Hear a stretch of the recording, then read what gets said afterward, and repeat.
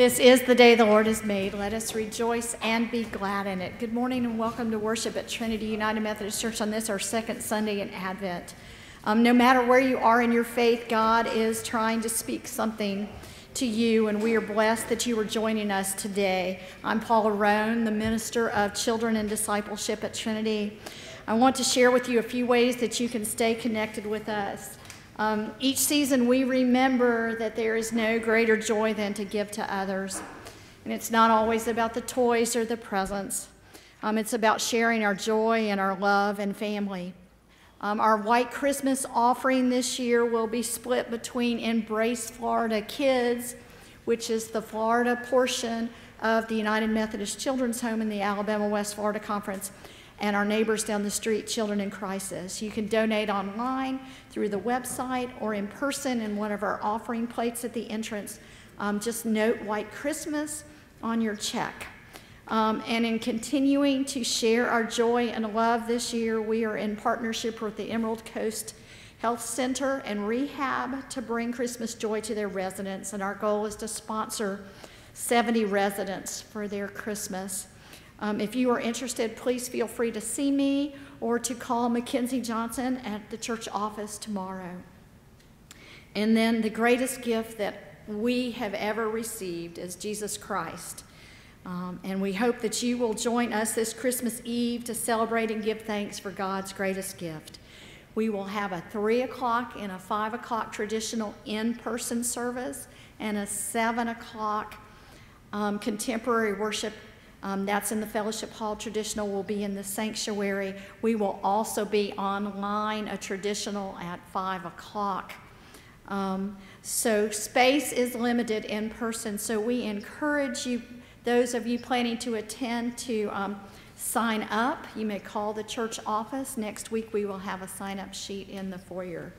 And then one other thing, on your way in, you should have picked up a Ziploc bag containing your communion elements. I'm going to give instruction. Do not do this yet, please. When Scott instructs you, you will open the Ziploc bag and you will take out the cup.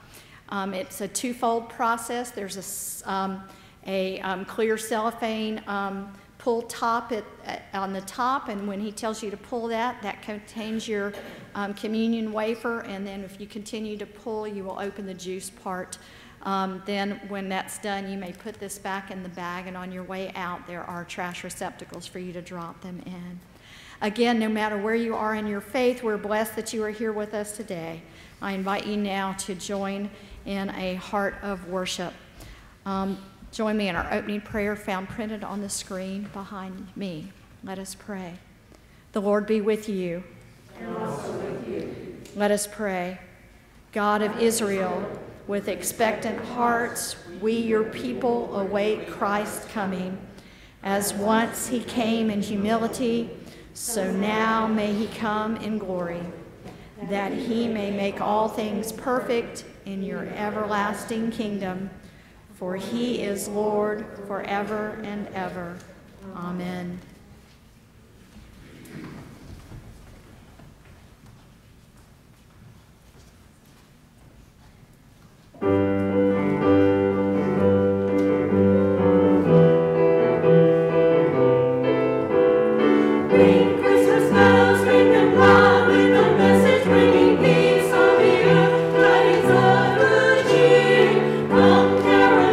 Come and join with the angels singing joy to the world.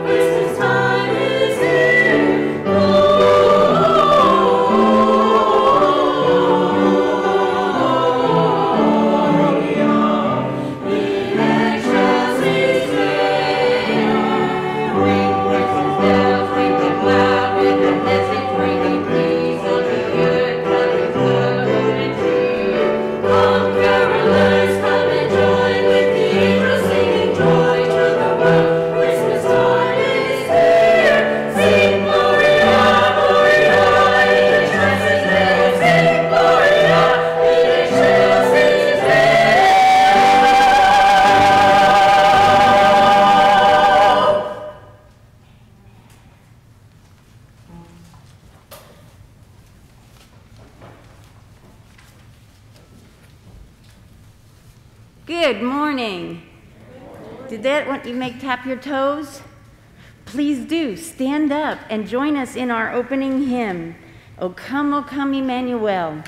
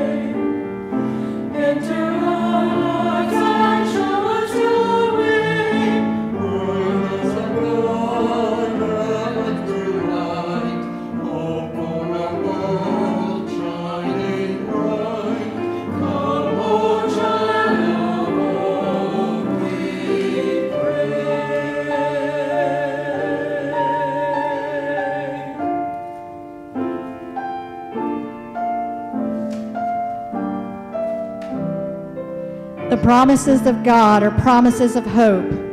For surely I know the plans I have for you, says the Lord, plans for your welfare and not for harm, to give you a future with hope. O hope of every contrite heart, O joy of all the meek, to those who fall, how kind thou art, how good to those who seek.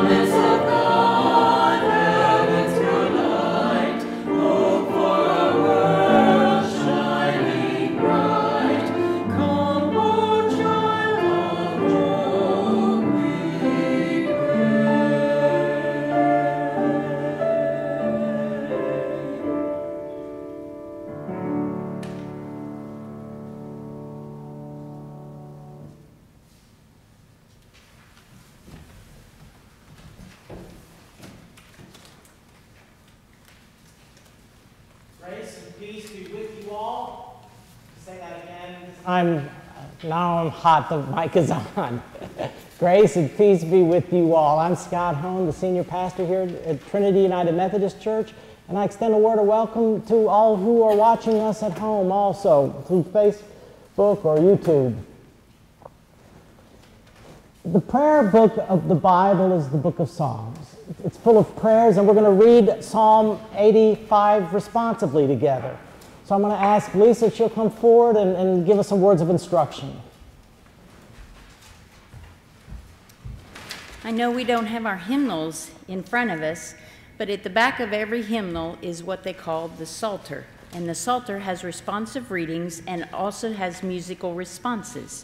So we're going to sing a musical response today. It's the Rejoice, Rejoice, Emmanuel shall come to thee, O Israel, just like we sang for the opening hymn. And David's going to play one time through, then we're going to sing, we'll read, and then follow the musical response cues on the screen.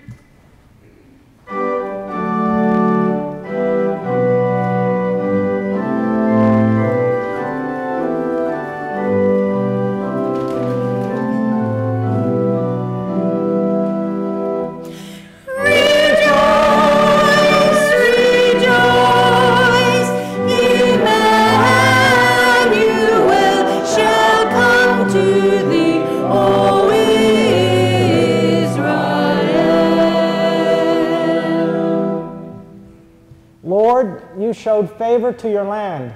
You restored the fortunes of Jacob.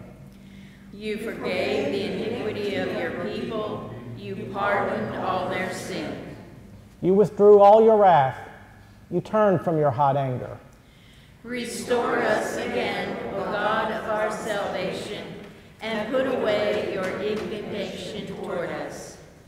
Will you be angry with us forever? Will you prolong your anger to all generations?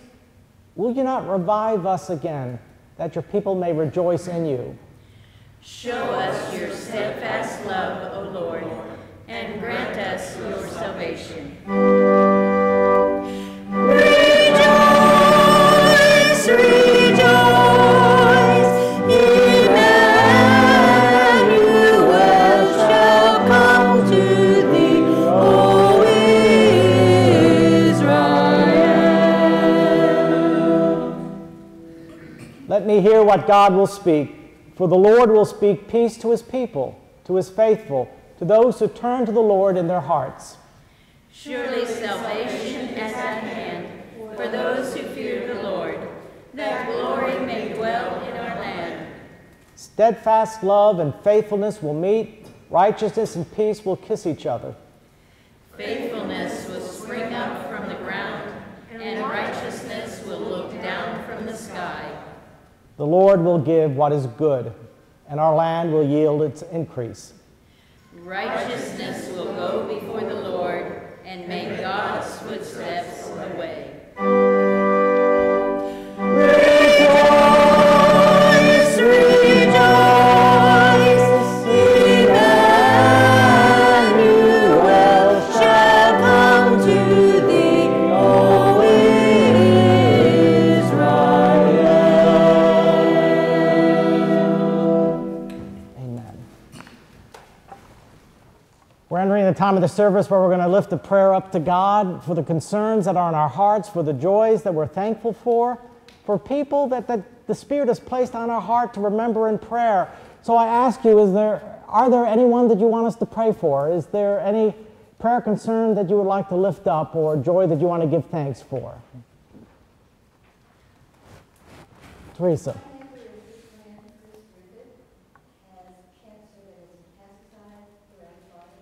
Okay. Okay. And her name is? Chris and Robin. Okay. I know a little 13-year-old girl that she has thyroid cancer and it's in some of her lymph nodes. She's having surgery on December 21st, and I really... Okay. May I ask her name or? Joy. Okay. Oh, Gracie. We'll pray for Gracie who's having cancer treatments coming up. Thank you, Jerry.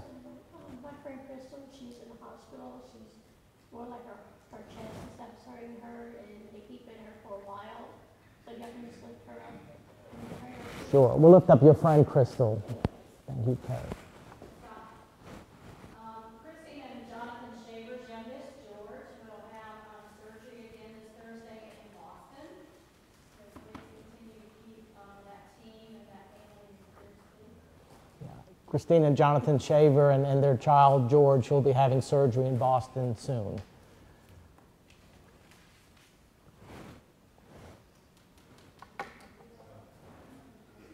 Join with me in prayer.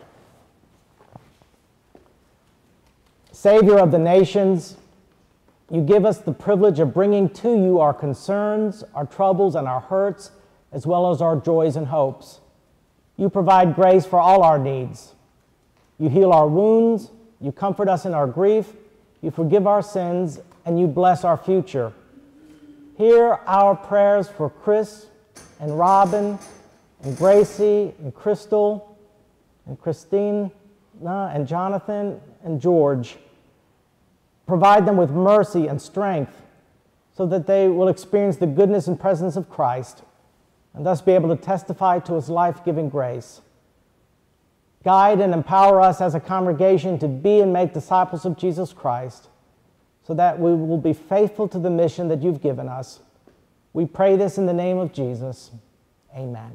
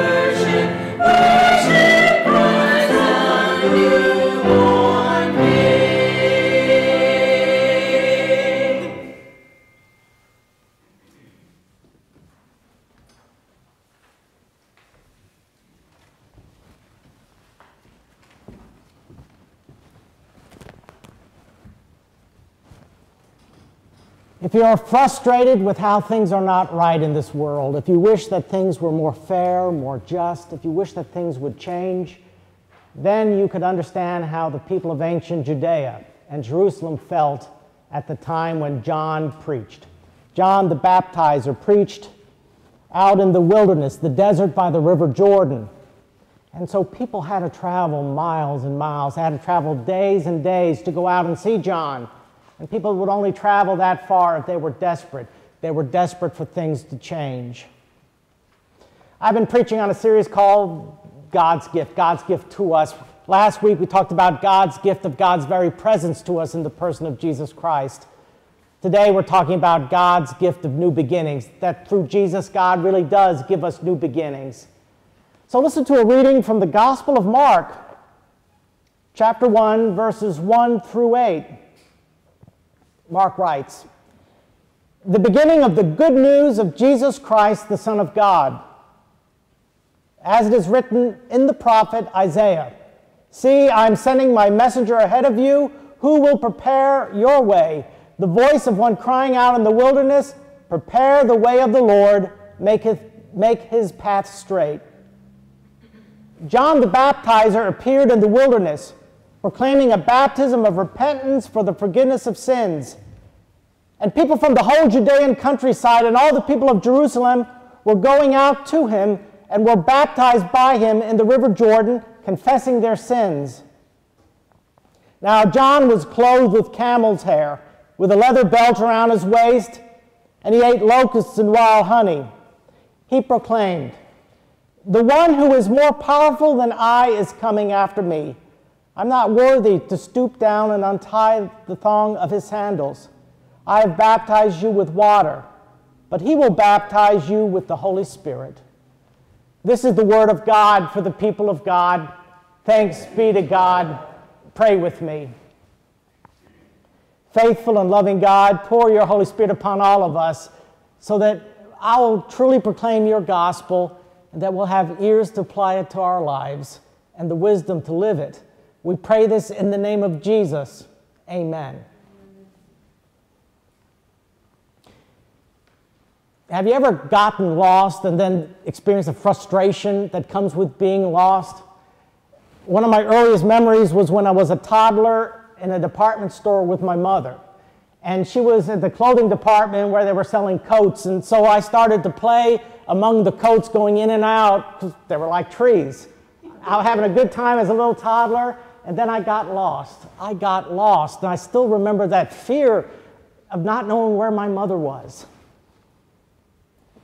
In Scripture, the image of getting lost often describes us turning away from God. What happens when we rupture our relationship with God and turn away. And so, especially in the Gospel of Luke, the 15th chapter, they use that image of being lost to describe the sheep that's gone astray, the coin that the woman lost, the prodigal son, the reckless son who wasted his father's inheritance in crazy living. These all become metaphors of someone who has made the wrong turn in life, someone who is suffering because of the wrong decisions, the consequences. And then the good news is that God goes looking for them. God goes looking for those who are lost. And God gave us Jesus Christ so we could have new beginnings. God gave us Jesus so we would have the gift of new beginnings. And that's what I want to talk about today. And I want to begin by admitting that all of us have gone wrong sometime in our life.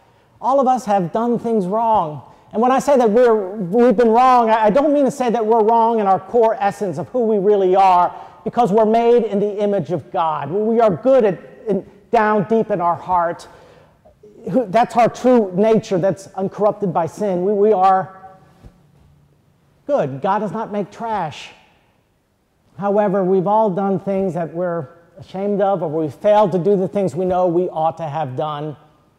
Maybe we've lost our temper while we were driving and started cussing at another person. Maybe we passed someone who needed help, but we were too busy to stop and help them. You can all think about ways that you've fallen short of being the person that you know you ought to be. Years ago, when our son Jacob was just a toddler, I remember we were visiting my parents one summer, and I was hanging out with friends. I was having a good time while my wife Elizabeth was overwhelmed with taking care of Jacob. She was the one changing his diaper, feeding him, putting him to naps. And so my parents, my mom and dad, they pulled me aside and they explained to me that I needed to step up and be a better father. I needed to take responsibility and also father my child. And that was a difficult conversation. I didn't want to hear that, but they were correct. They were right. I was wrong. Elizabeth, my wife, and I, we love the TV show NCIS. That's the Naval Criminal Investigation Service. It's about a Special Agent Leroy Gibbs and his team as they investigate crime. And he has a set of rules that he follows and his team follows. And his rule number 51 is, sometimes you are wrong. Sometimes you are wrong. And I'd say that's biblical because it says in the letter to the Romans, the Apostle Paul writes in Romans chapter 3, verse 23, that all have sinned and fallen short of the glory of God. Sin, that's when we make the wrong turn. That's when we veer off the path that we're meant to walk. And whenever we get off the path, we find ourselves in the brush and the woods, and we find ourselves lost. And we've all gotten lost somehow. The Scripture says all have sinned and fallen short of the glory of God. And when Paul tells us that, he's not trying to make us feel bad. He's not trying to lower our self-esteem. He's just acknowledging a truth of life, that sometimes we're wrong. And that should not fill us with despair, because we serve a God of grace, a God who came to us in Jesus Christ to forgive our sins and to give us new beginnings. And so in Jesus Christ, God really does forgive our sins, that Jesus' death on the cross, it really does wipe away our sins, that we're truly forgiven of everything we've done wrong. And the good thing about Jesus is he doesn't just forgive us. I mean, he forgives us, but he does much more than forgive us. He also cleanses us of everything that's wrong within us, so we shine more and more with the light and grace of God. John the Baptist, his job was to prepare people for the coming of the Christ. And he preached there by the River Jordan a baptism for the forgiveness of sins, a baptism of repentance for the forgiveness of sins. And then he said, someone more powerful than I is coming after me, who will baptize you with the Holy Spirit. John understood his limits. John understood that he was not God. John understood that there was only so much he could do, but it would take God to really do that work of cleansing, that work of transformation. One is coming who will baptize you with the Holy Spirit. That's Mark's gospel. In both Matthew and Luke, John says he'll baptize you with the Holy Spirit and with fire. The Holy Spirit, that's one of the three persons within the very identity of God, one of the Trinity. The Holy Spirit is represented, if you know, at Pentecost with the image of fire. We have the color red out here because the Holy Spirit is tied with fire, because fire cleanses, fire purifies. A field that is full of brush and dead wood and vegetation that you want to get rid of, you can do a controlled burn and it'll cleanse the field, so that new life will begin to grow out of it. You would use fire and heat to purify metal, to melt metal down so that silver and gold, precious metal, so that the dross would rise to the surface and so it could be skimmed off. See, so the Holy Spirit works in our life to transform us, to cleanse us, to get us more in line with that walk of love and compassion that God calls us to embody. Song that I used to sing growing up that means a lot to me is written by a guy named Albert Osborne, and the first verse, it says, Savior, if my feet have faltered on the pathway of the cross, if my purposes have altered or my goal been mixed with dross, oh, forbid me not thy service, keep me yet in thy employ, pass me through a sterner cleansing, if I may but give thee joy.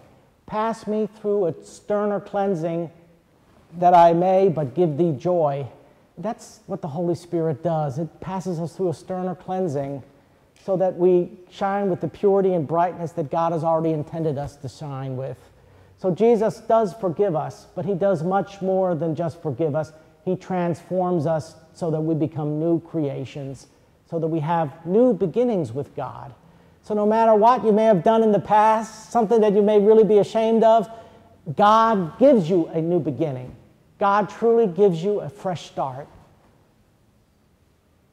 And so what do we do in response to this good news? How do we respond to this wonderful proclamation that God gives us a new beginning, a beginning where we're really transformed and purified from all the things that guide us to be wrong so that we become new creations? What do? We do what John says, we repent. And let me explain what repentance means. There's two parts of it. The first part is confession. Confession is simply when we say, I am sorry.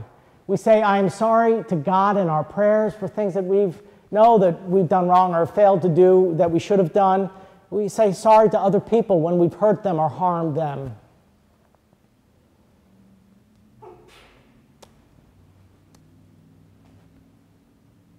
Leroy Gibbs in the NCI has a saying also, his rule number 6 is never say I'm sorry. And I've got to disagree with Leroy Gibbs because that's not the Christian approach. That's not a Christian viewpoint. I think the Christian viewpoint is what Adam Hamilton said about a marriage. The two partners in a marriage, you know what the most important words in a marriage are? The 6 most important words, according to Adam Hamilton.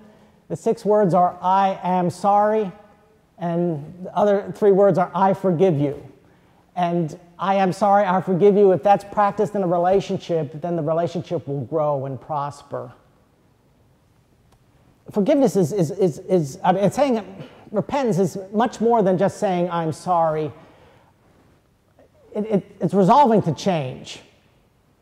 My mother told me once the story when she was helping to lead a revival, and she was part of the team that was praying for people who came forward at the end of the worship service to pray, who needed someone to pray with them. And this was a 3-night revival, and my mom told me that the same woman came up each of the 3 nights weeping about the same sin. And she each night asked God to forgive her, but each time she would come forward and pray that same prayer. And so my mom took her aside and explained that, God really does forgive. God really gives us new beginnings, and that we got to be willing to change. We've got to be willing to live a different life if we're truly sincere about wanting to repent. It's more than just saying I'm sorry. Repentance literally means turning around. So if you're driving your car in the wrong direction, you miss the interstate where you're supposed to get off, and you keep heading farther in the wrong direction, you could feel sorry about driving in the wrong direction, but still keep going wrongly. But instead of just feeling sorry, you get off the interstate, turn your car around, and then head back in the right direction. That's what repentance is. It's living a changed life. Dietrich Bonhoeffer, the great German pastor and theologian who resisted the Nazis during World War II and ended up being killed because of that, he started a seminary for pastors who were not part of the state church in Germany, a seminary in Finkenwald. And he wrote a book about how they would be living together, a book called Life Together. And in that book, he talked about the need of confession, that Christians can confess to one another, Christians can confess to God.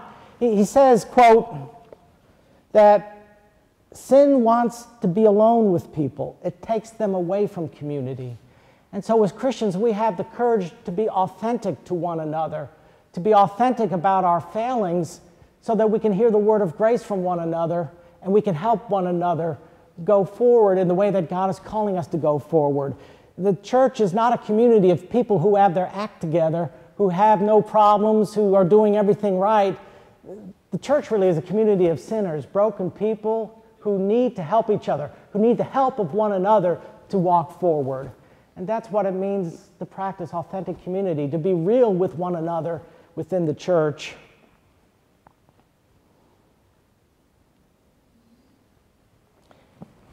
We help each other head in the right direction. And I think that's what groups like AA, Alcoholics Anonymous, Narcotics Anonymous, and other 12-step programs understand, because these are communities where people are authentic with one another, but they also forgiving and gracious towards one another. And that's what we're meant to be as the church. At Christmas, we celebrate that God gives us a gift, the greatest gift of all, Jesus Christ. And through Jesus, God truly gives us new beginnings, that our lives can start afresh when we enter in relationship with God, and when we renew our relationship with God when we've turned away from God. And the sad news is that we've all done things wrong in our life. But the good news is that God, through Jesus, forgives us and gives us new beginnings. Therefore, as a response to this, we repent. We confess our sins. We say, I'm sorry when we've done wrong, but then we embrace God's grace to live a transformed life, to live differently. And when we do that, we'll shine with light, and we'll experience God's light in our lives as well. Thanks be to God. Amen. Now, Christ invites to his table all who earnestly desire to be in relationship with him, who want to turn away from their sins and embrace a new life. Therefore, we're given the opportunity to regularly confess our sins before God and one another. So I'm going to invite you to join with me in a prayer that's up there. This is our prayer of confession, our saying sorry to God. Merciful God, we confess that we have not loved you with our whole heart. We have failed to be an obedient church. We have not done your will. We have broken your law, and we have rebelled against your love. We have not loved our neighbors, and we have not heard the cry of the needy. Forgive us, we pray. Free us for joyful obedience through Jesus Christ our Lord. Amen. In the name of Jesus Christ, you are forgiven. Glory to God. Amen. Glory to God. Amen. We're offering our gifts that are placed in the offering baskets outside our doors. I'm going to say a prayer of thanksgiving for that. Blessed are you, God of all creation. Through your goodness we have these gifts to share. Accept and use our offerings for your glory and for the service of your kingdom. Blessed be God forever. Amen.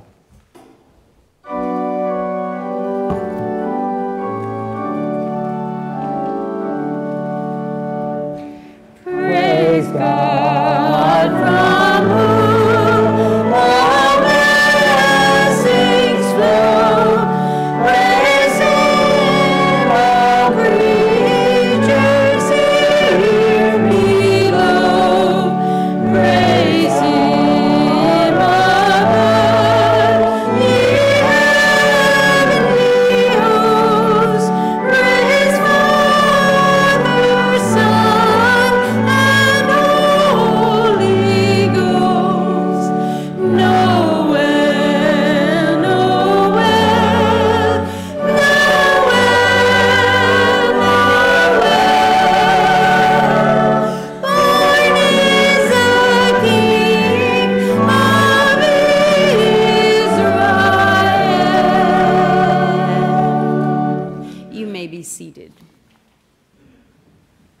And you may take your communion elements out of the Ziploc bag. It's a little wafer that's on the top and a cup of grape juice, and I'll tell you when to open them. And I'm going to invite you now to join with me in a prayer over these elements, and God will bless them wherever we are in this room. The Lord be with you. And also with you. Lift up your hearts. Let us give thanks to the Lord our God. It is right and a good and joyful thing, always and everywhere, to give thanks to you, Father Almighty, Creator of heaven and earth. You formed us in your image and breathed into us the breath of life. When we turned away and our love failed, your love remained steadfast. You delivered us from captivity, made covenant to be our sovereign God, and spoke to us through your prophets, who look for that day when justice shall roll down like waters and righteousness like an ever-flowing stream, when nation shall not lift up sword against nation, neither shall they learn war anymore. And so with your people on earth and all the company of heaven, we praise your name and join their unending hymn. Holy, holy, holy Lord, God of power and might, heaven and earth are full of your glory. Hosanna in the highest. Blessed is he who comes in the name of the Lord. Hosanna in the highest. Holy are you, and blessed is your Son, Jesus Christ, whom you sent in the fullness of time to be a light to the nations. You scatter the proud in the imaginations of their hearts, and have mercy on those who fear you, from generation to generation. You put down the mighty from their thrones and exalt those of low degree. You fill the hungry with good things, and the rich you send empty away. Your own Son came among us as a servant to be Emmanuel, your presence with us. He humbled himself in obedience to your will and freely accepted death on a cross.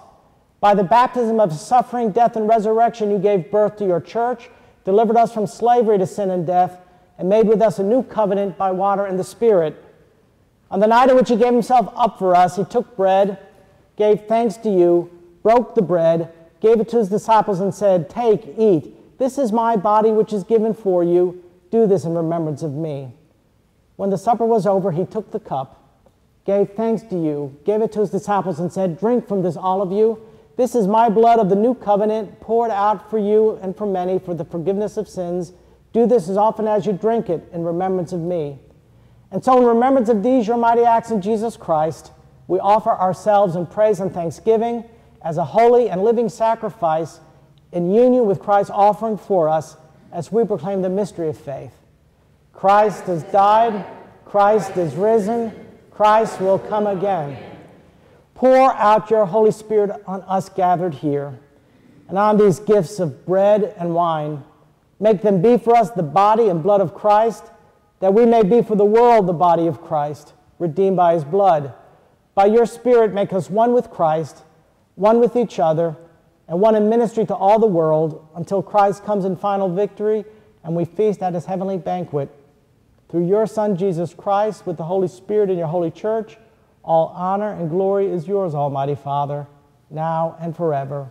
Amen.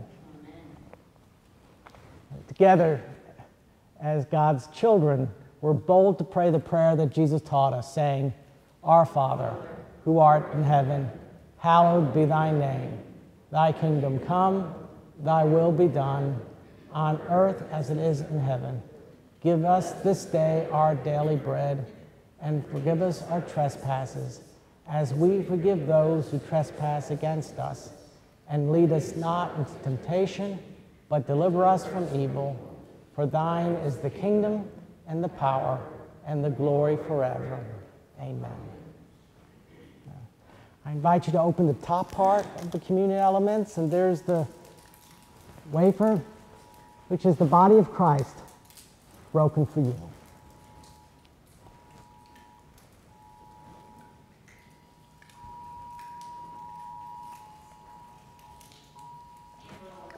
Okay.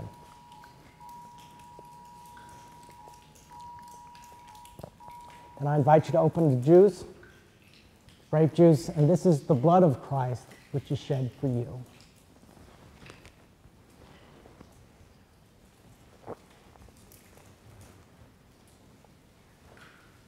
Let us pray. Loving God, we give you thanks for this gift of grace, the sign of your presence with us, the sign of your faithfulness, the sign that you've given us all new beginnings and fresh starts. Lord, as we celebrated communion, we heard the Amber Alert sound, and so we pray for your grace on this situation, on this child that is lost, that you work to bring the child home.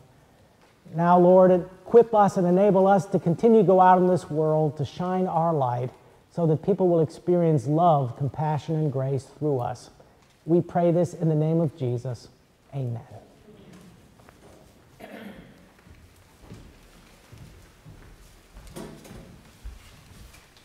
Please stand for our closing hymn, Heralds of Christ.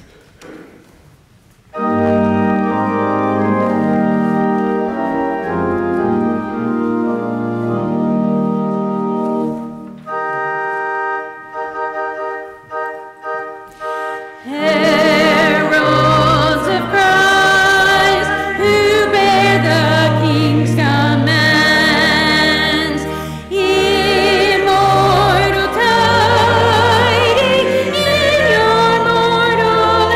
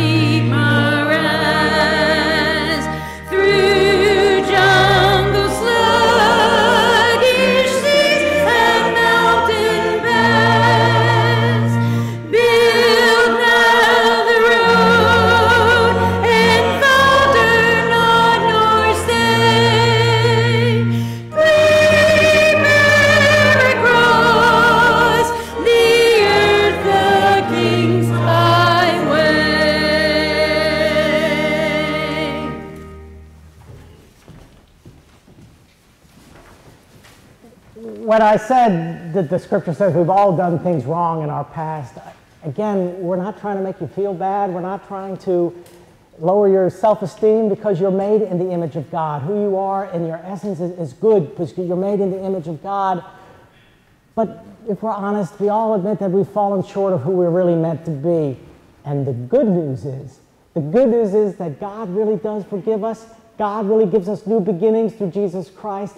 And God is working in us to transform us, to cleanse us of all the things that are unrighteous, so that we truly shine with His love and grace and become the people that we're truly meant to be. So the grace of the Lord Jesus Christ, the love of God, and the fellowship of the Holy Spirit be with you all. Amen.